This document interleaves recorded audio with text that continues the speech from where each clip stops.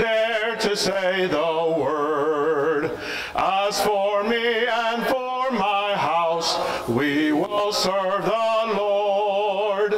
When the dark Red Sea of doubt billowed in our way, then he parted every wave, so he will today. Dare to stand like Joshua, dare to say the word. As for me and for my house, we will serve the Lord. Just before us Jordan rolls, just across the way. We can safely trust the Lord, he shall lead today. Dare to stand like Joshua, dare to say the word. As for me and for my house, we will serve the Lord. All right, good morning, everyone. Good morning. All right, guys, maybe we're a little bit tired this morning. I understand the heat has been pretty hot here in Harlingen, but I want us to keep singing, to keep serving this morning. You know, sometimes when people sit down when I talk, it makes you think I'm going to be long-winded. It's okay. But we're glad you're here today. I think the only announcement I have this morning is that next week we are going to have a potluck service immediately following our worship services. So bring your favorite meal or side dish to share with others. If you have any questions, you can talk to Kathy Fox. Kathy, if you just want to wave your hand real fast. And so we would encourage you to come join us for that. And even if you forget to bring something, the importance about potluck is fellowship. I will be the first one to eat all the banana pudding if it is made, but it's really all about the fellowship. But we want you to join us for that. That's all the announcements I have this morning. I'll hand it back off to Arnold, who'll keep leading us in songs. All right. Let's keep singing, and I'm going to ask you to keep standing if you can. If you can't, I understand. I'm satisfied with just cottage below, a little silver and a little gold. But in that city where the ransom will shine, I want a gold one, that silver line. I've got a mansion just over the hilltop in that bright land where we'll never grow old. And someday yonder we will never more wander, but walk the streets that are purest gold. Don't think me poor or deserted or lonely. I'm not discouraged, I'm heaven bound. I'm just a pilgrim in search of a city. I want a mansion, a robe and a crown. I've got a mansion just over the hilltop in that bright land where we'll never grow old. And someday yonder we will never more wander, but walk the streets that are purest gold. You may be seated. Thank you. This world is not my home, I'm just a passing through. My treasures are laid up somewhere beyond the blue. The angels beckon me from heaven's open door, and I can't feel at home in this world anymore. Oh Lord, you know I have no friend like you.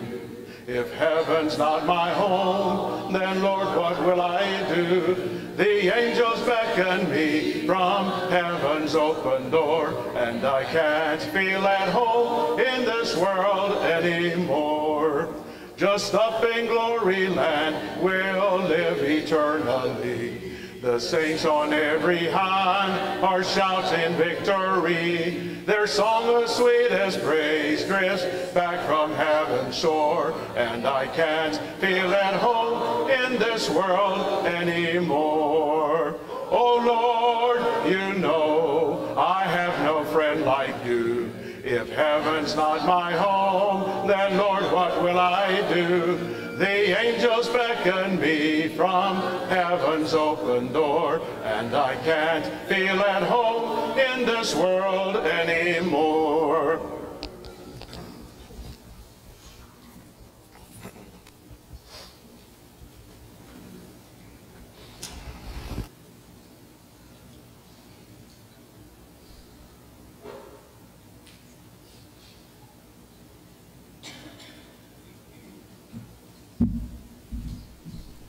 Let's pray.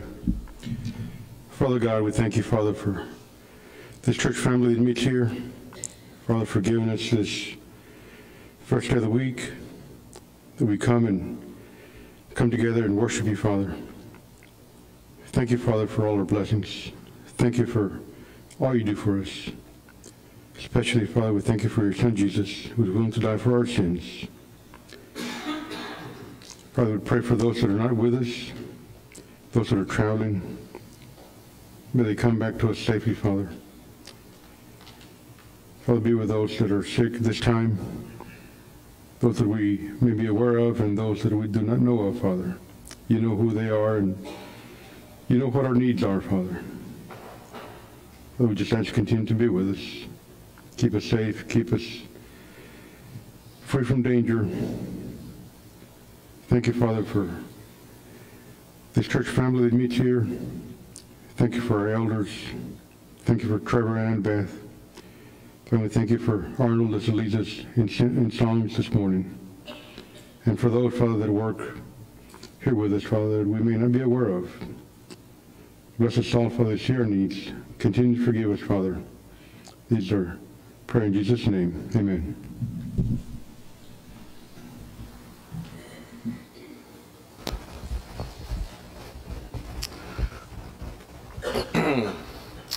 I have found a friend in Jesus, he's everything to me. He's the fairest of 10,000 to my soul. The lily of the valley, in him alone I see. All I need to cleanse and make me fully whole. In sorrow he's my comfort, in trouble he's my stay. He tells me every care on him to roll. He's the lily of the valley, the bright and morning star. He's the fairest of 10,000 to my soul. He will never, never leave me, nor yet forsake me, while I live by faith and do his blessed will. A wall of fire about me, I've nothing now to fear. With his manna he my hungry soul shall fill. Then sweeping up to glory to see his blessed face, where rivers of delight I shall roll. He's the lily of the valley, the bright and morning star. He's the fairest of 10,000 to my soul. I got to ask you to stand for this one. You got to get some air in your lungs, you know. You got to open up your mind to this song, and you need to open your spirit and your understanding as we sing. Shout hallelujah, shout hallelujah, shout hallelujah unto the Lord. Shout hallelujah, shout hallelujah, shout hallelujah unto the Lord. Sing aloud to God, let the people shout before his throne. Hallelujah, sing aloud to God. The Lord. Shout hallelujah, shout hallelujah, shout hallelujah unto the Lord. Shout hallelujah, shout hallelujah, shout hallelujah unto the Lord. From the ends of the earth, from the depths of the sea, creation praise his name. From the ends of the earth, depths of the sea. Let all creation praise his name. Shout hallelujah, shout hallelujah, shout hallelujah unto the Lord. Shout hallelujah, shout hallelujah, shout hallelujah unto the Lord.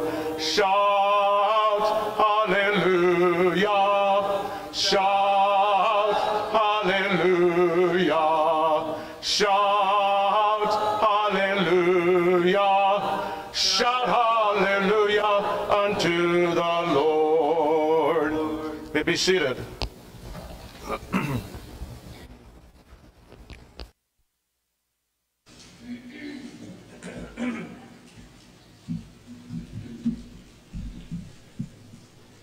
It's the time of our service where we take of the Lord's Supper and we remember that great sacrifice that was made for all of us. And so as we take of the bread, will you pray with me? Dear Heavenly Father, we come to you thanking you for all our many blessings, but most of all remember this great sacrifice as Jesus Christ, our Savior, was whipped and beaten and nailed to the cross through his hands and through his feet. And he did that for us. And so as we remember that great sacrifice, may we set aside our wants and our worries and just remember and reflect on that great sacrifice. In Christ's name we pray. Amen.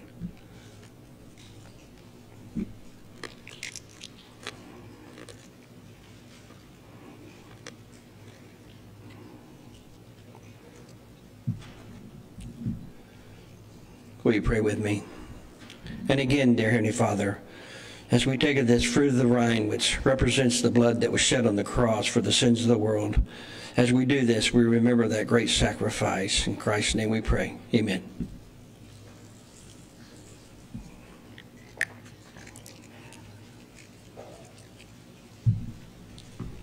And now we'll say the blessing for our contribution, and there's a box been laid in the back, and there's one in here in the foyer for you to contribute. So will you bow with me and pray? Heavenly Father, we thank you so much for all our many blessings, and we acknowledge that all we have comes from you and that we've been blessed beyond measure. So as we return a portion of that, we do so with a grateful heart. In Christ's name we pray. Amen.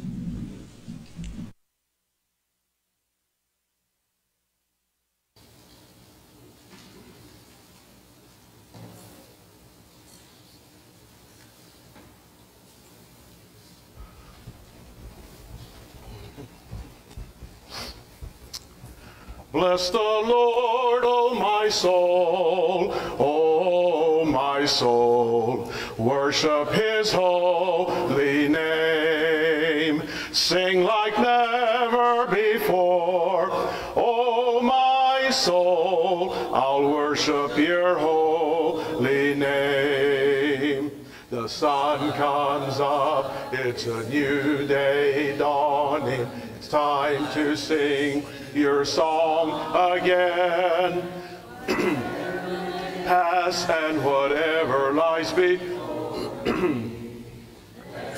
sing it when the evening comes. Bless the Lord, O my soul, O my soul.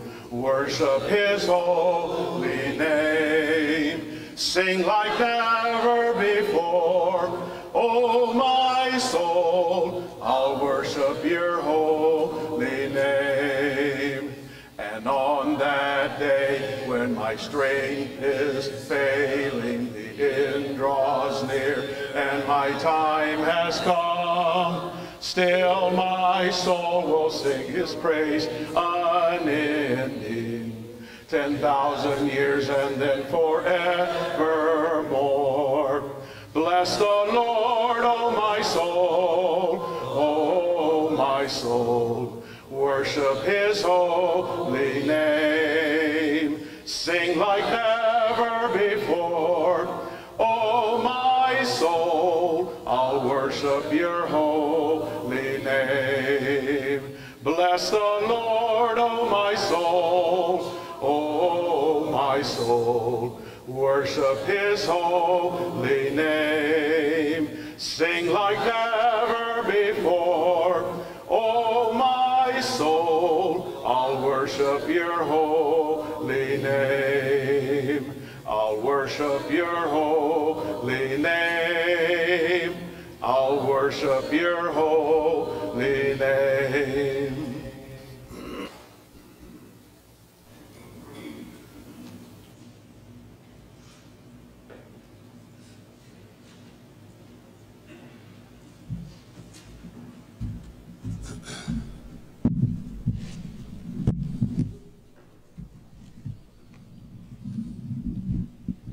Be reading this morning from the NIV, Matthew 25, verses 24 through 27.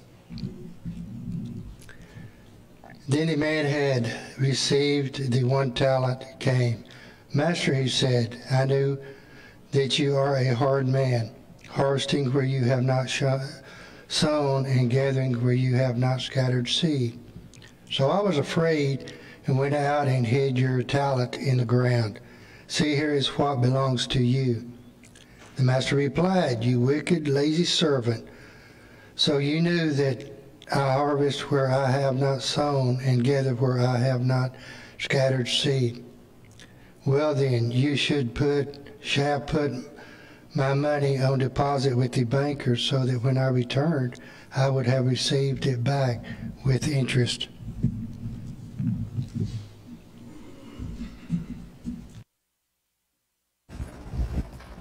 All right, good morning, everyone. Good morning. All right, guys, I feel that was like, we were like a 65% at the start of service, and now we're at like an 78%, and so I want all of us every week to be passing with at least a 90.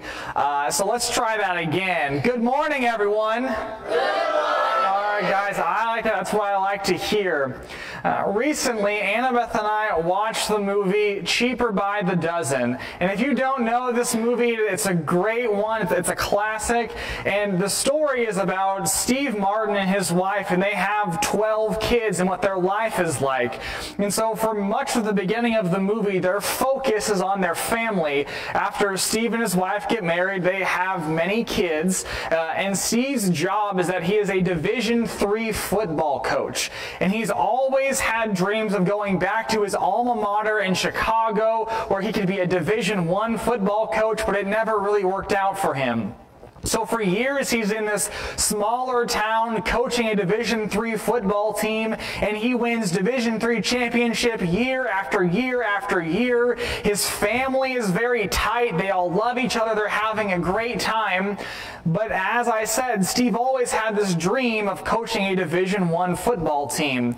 Well, after most of his kids as they're growing up, and his first kid is out of the house, and he has teenagers and kids in elementary and just even little tiny kids, one of his friends from his alma mater comes to him and says, Steve, we want you to coach our Division I football team. And so this was Steve's dream forever, and so his focus was on first his family, but once he gets the call, they decide to move him and his entire family from the country into the suburbs of Chicago. And so Steve tries to balance his focus on this football team, but also his family. And not even 2 minutes after his family has moved into their house and they're unpacking boxes and the kids are going everywhere, doing whatever they're doing, picking their rooms, Steve gets a call from the school saying that they want to have a press conference. And so Steve answers the call and he goes off to go work on the football team. You can already see his focus starting to shift. And then a few days later, after they moved to Chicago, Steve's wife gets a call that the book she's been writing is out for publishing, so she has to leave her family in Chicago and go to New York for about a week. So even the mom's focus is really on her family. It's what she wrote her entire book about. But her focus begins to be on this book. And for the rest of the movie, there's this back and forth between Steve trying to work on his football team, and he has to help them, but he also has to help his family integrate into a new school, a new place, a new city. And there's this constant war of, do I help my football team or do I help my family? And so Steve's focus goes all over the place, and eventually it goes, well, not very well. And a decision is given to Steve. He can either continue being a Division I football coach, or he can choose to focus on his family. In our lives, our focus is pulled in many different directions. And for all of us this morning, when we talk about our theme this year has been community. And so what does that mean for us? We've kind of lost focus a little bit there as well, but I want to reintroduce this idea this morning because I want us to think as a community, as a church, what is our focus? What should our focus be in our community? How should we share Jesus? And so this morning, I want all of us to refocus on ourselves, on the work of this church in our community, as we read a story about a king who refocused his people. Turn with me in your Bibles to 2 Chronicles chapter 14. As we start, I want to read 2 Chronicles chapter 14, verses 2 through 7. I think my throat needs to refocus this morning on speaking. But if you're looking for 2 Chronicles, it's in your Bibles, it's in the New Testament after the book of 1 Chronicles. And now let's read about King Asa. It says, Asa did what was good and right in the eyes of the Lord his God. He removed the foreign altars and the high places, smashed the sacred stones, and cut down the Asherah poles. He commanded Judah to seek the Lord, the God of their ancestors, and to obey his laws and commands. He removed the high places and incense altars in every town in Judah, and the kingdom was at peace under him. He built up the fortified cities of Judah since the land was at peace, and no one was at war with him during those years, for the Lord gave him rest. Let us build up these towns, he said to Judah, and put walls around them with towers, gates, and bars. The land is ours because we have sought the Lord our God. We have sought him, and he has given us rest on every side. So they built and prospered. In 2 Chronicles chapter 14, verses 6 through 7, in my best Spanish this morning, tell us this. Asa construyó en Judá ciudades fortificadas, pues durante esos años el Señor le dio descanso y el país disfrutó de paz y no estuvo en guerra con nadie. Asa le dijo a los de Judá, reconstruyamos esas ciudades y levantemos a su alrededor murallas con torres, puertas y correjos. El país todavía es nuestro porque hemos buscado al Señor nuestro Dios. Como le hemos buscado, Él nos ha concedido estar en paz con nuestros vecinos. Y tuvieron mucho éxito en la reconstrucción de las ciudades. Asa was, as we read in our Bibles, Asa was a good king. And it's kind of hard to follow in the Bible sometimes, all these different kings. We have the people of Judah, we have the people of Israel. But what we see here is that Asa was a good king. And it's not that Asa was a good king because he had these great qualities, which I'm sure he did. And Asa wasn't just a good king because he was handsome. I don't know if he was or not. But we know that Asa was a good king for what he did. He took the people of Judah and made them better with God. The kings before Asa really weren't that good. You had Rehoboam, and Rehoboam did what was evil in the eyes of the Lord, because it starts out with Rehoboam going to the elders of the community and asking for their advice. And after getting their advice, Asa goes to his friends who are closer to his age. And so so he decides to ask his friends for advice, and his friends give him the opposite and worst advice from the elders. And so instead of listening to the wise elders, Rehoboam listens to his friends, and he makes life in Judah very hard for them. He then goes off to construct these high places, these altars, these Asherah poles, which would have been images to foreign gods, and he introduces them into their temple and their worship. And so Rehoboam is pulling his people away from God. He's giving them distractions instead of following Yahweh. He was not a good king. And then before Asa, you have Abijah. And Abijah wasn't a great king either because he followed in the footsteps of his father. He could have chosen to put his foot down and said, we're not going to do this, we're going to follow God again, but he just kept going with the status quo. He didn't do anything different. And then you have Asa.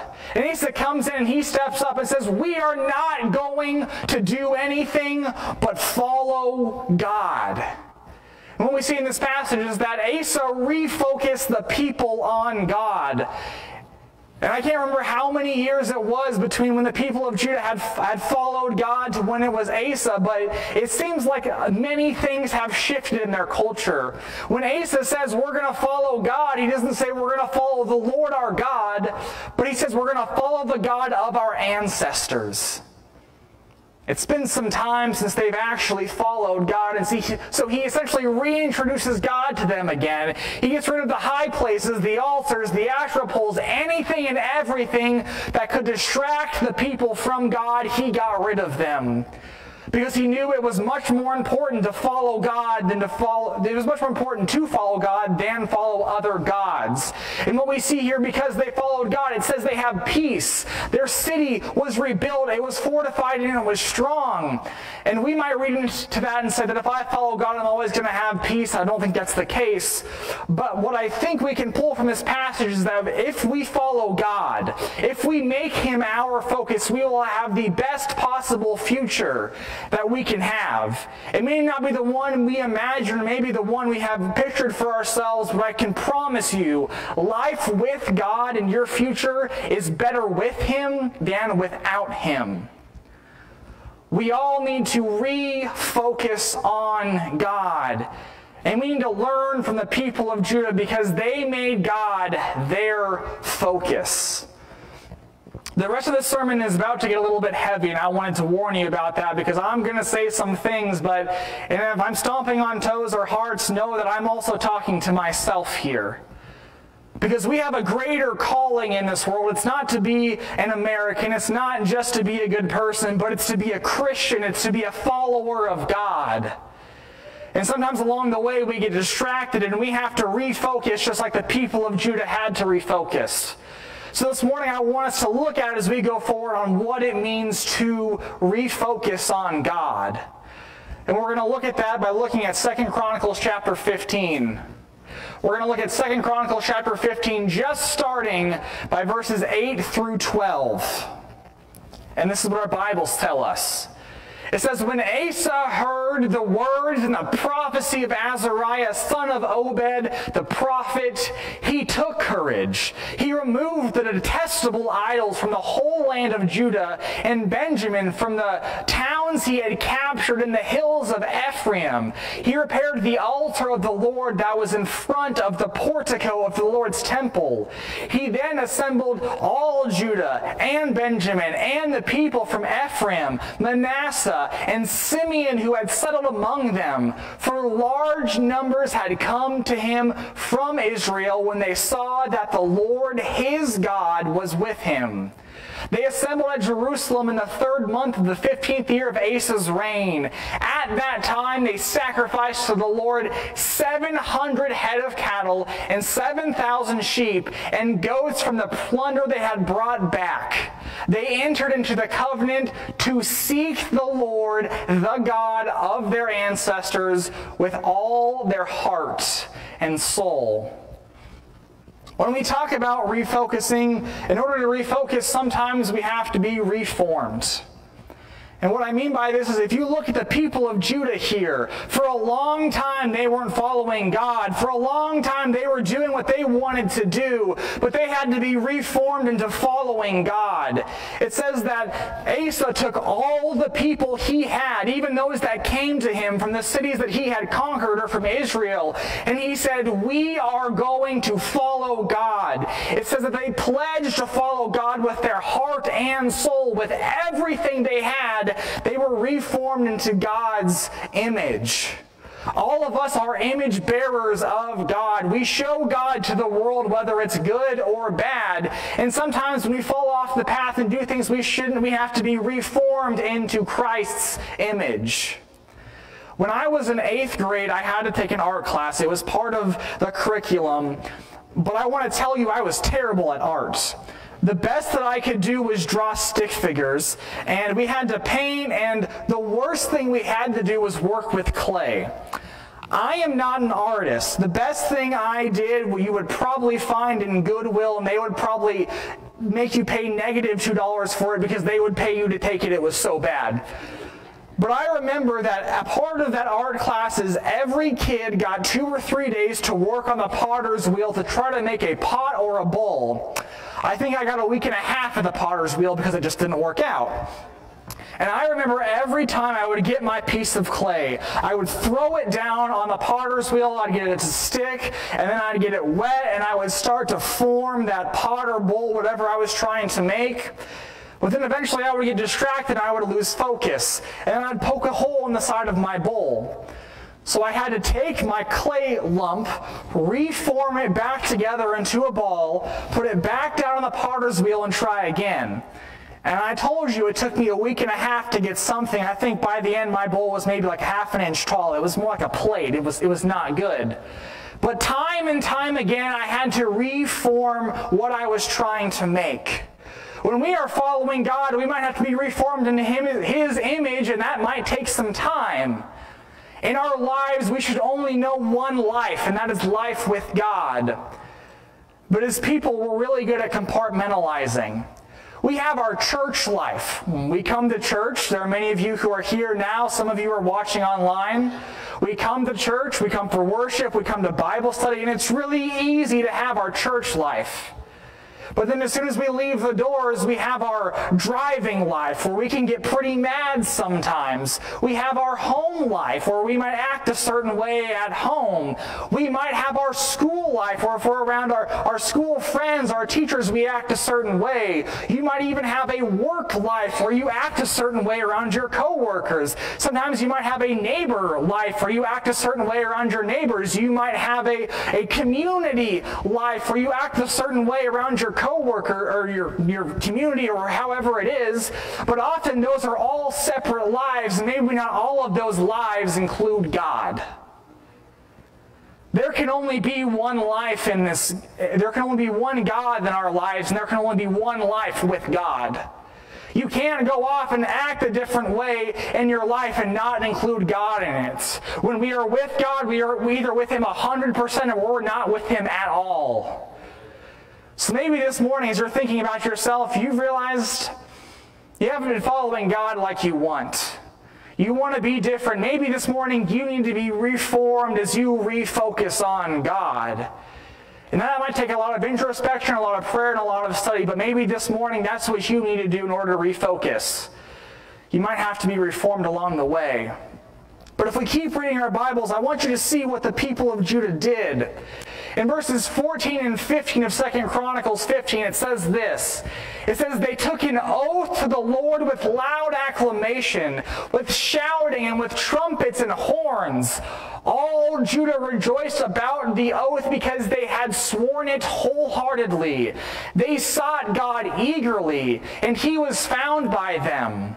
So the Lord gave them rest on every side. I hope you see this morning as you refocus that God must be our only focus. God must be the one thing that we are focusing on in our lives.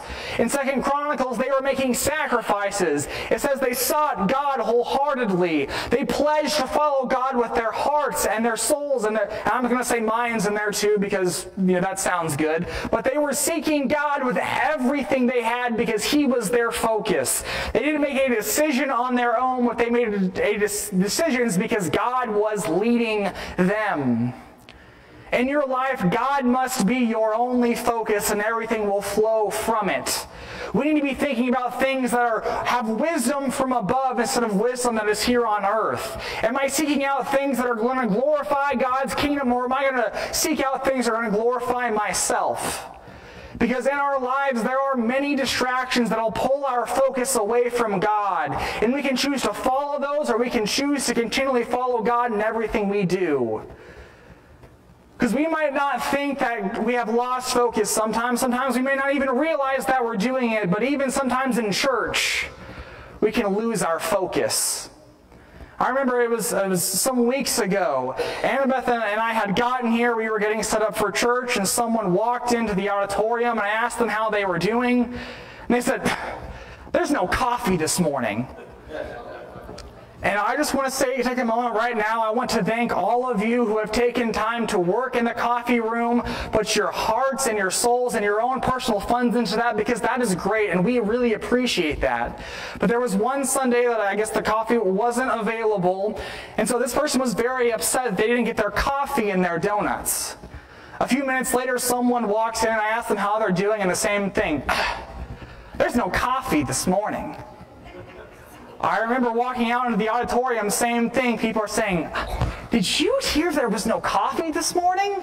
I mean, can you believe it? I didn't even get my donut this morning. I count on that for my square breakfast every day. It's what I need to get me going." In Bible class, I heard the same thing. There was no coffee, there was no donuts this morning. I get to worship. People are still talking about the fact they didn't get coffee and donuts this morning.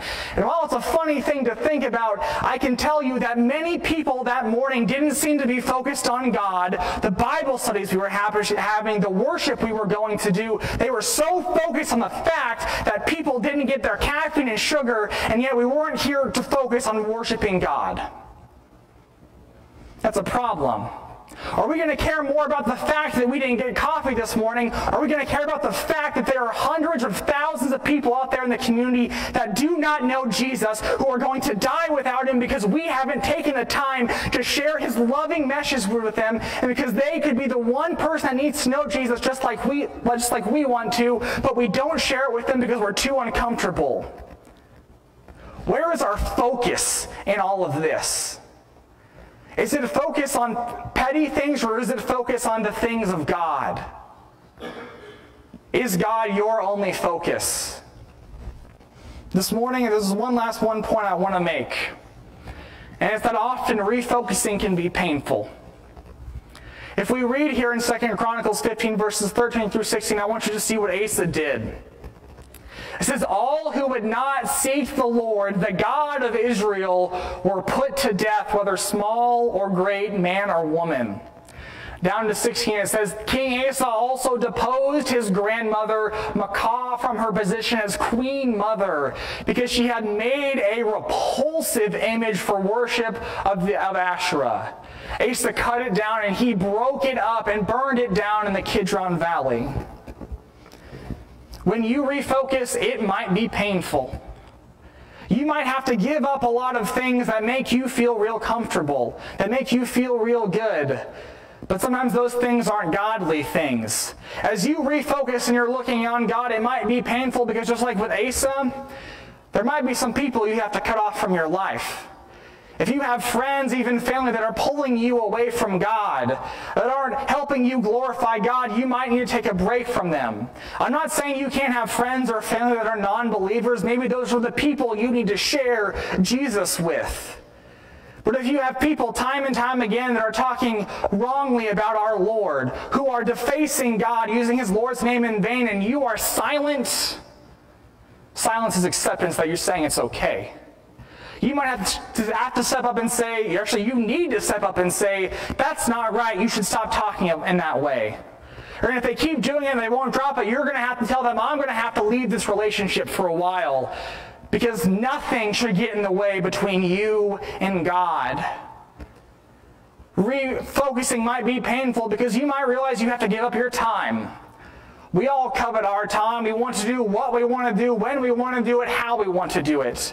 But maybe as you're refocusing on God, He might be calling you to serve in the church, to serve in the community, to get involved, to help out in ways that glorify God's kingdom. He might even call you to help someone just in the store get something off the shelf, just something small, but it's ways that you can glorify Him.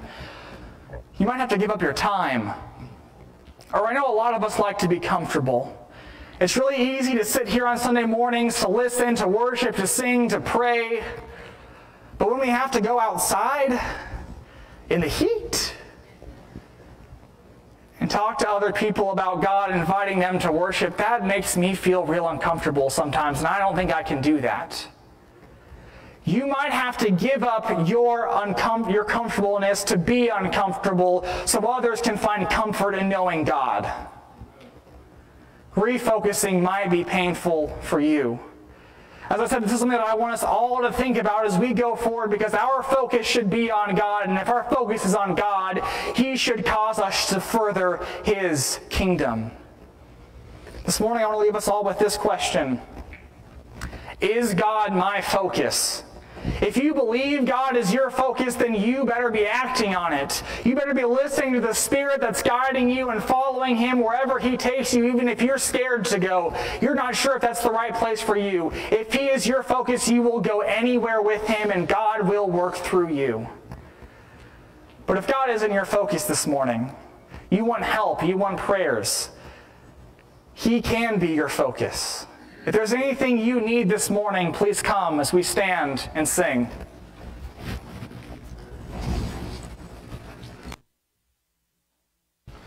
I can't help myself. What a tremendous exhortation that we need, that I need. As he was talking about refocusing, as Trevor was talking about refocusing, I wish Marilyn was here, because she knows about focus. Binoculars. And if you don't refocus your binoculars, you're not going to see what you're trying to see clearly. And that's what happens in our life. That's what happens in my life. All of a sudden, God becomes fuzzy, and we leave it alone.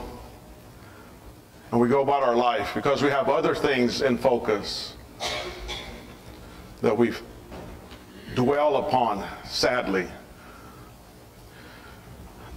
We have Bobby, Ernie, and Wayne here as elders. And I'm going to ask them before we start singing to go ahead and pick a door. And if you need prayer, share it with one of your shepherds. If you need prayer, let us know.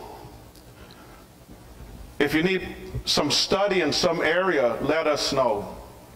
If you're a visitor and want to know a bit more, definitely let us know.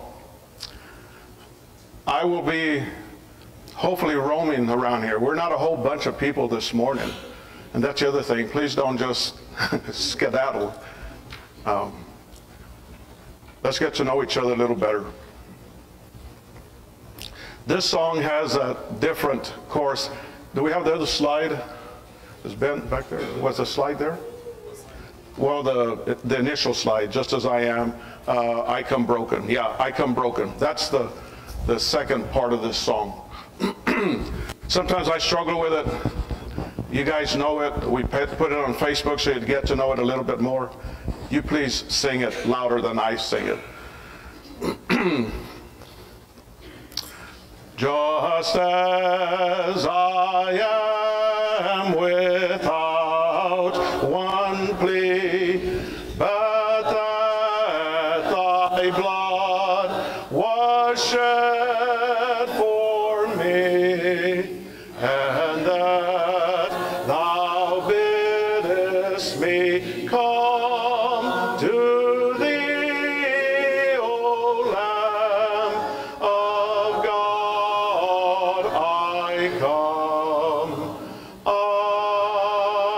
come, just as I am. I would be lost, but mercy and grace my freedom bought, and now to glory in your cross, O Lamb of God, I come,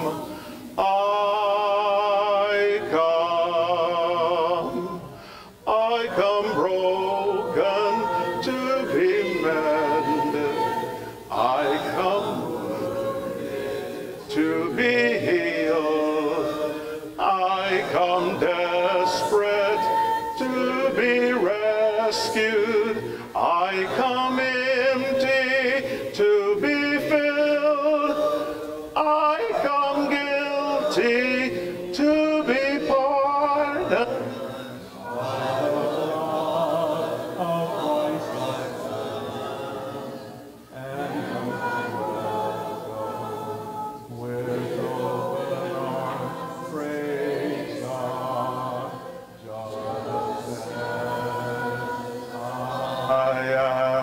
Hold on just a second. I told you, this song is sung by ladies, and us guys have to bring it down at least one octave to try and sing it.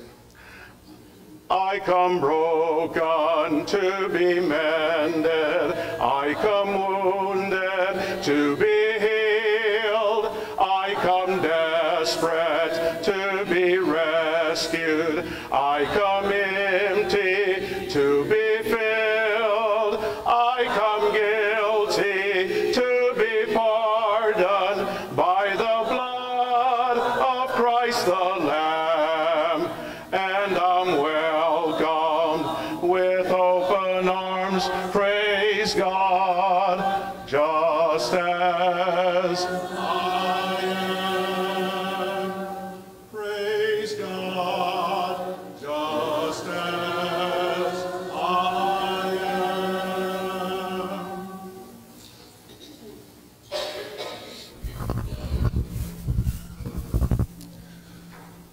Dear Father in heaven, holy is your name. Thank you for the time we've had to worship you, and I pray that it's been acceptable to you. I want to ask you to guide us in refocusing our lives on you. And just be patient with us as we try. Ask you to be with our first responders and our law enforcement and the Border Patrol and the military. Be with them as they go about their duties. Keep them safe and get them home to their families. I ask you to be with those that are having health problems and any type of problem that they're having. Guide them and guide us in helping them. In Jesus' name, amen.